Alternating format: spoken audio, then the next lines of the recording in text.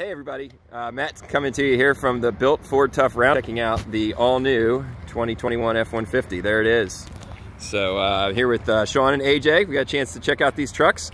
Guys, tell me what some of the coolest things are you saw about these trucks here today. I really like the onboard power station, basically being able to use your F-150 as a generator on the job site or while you're out camping and stuff like that. It's pretty sweet.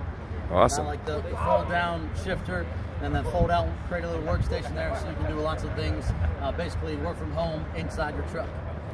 Very cool. And we got the tow. How was that, guys?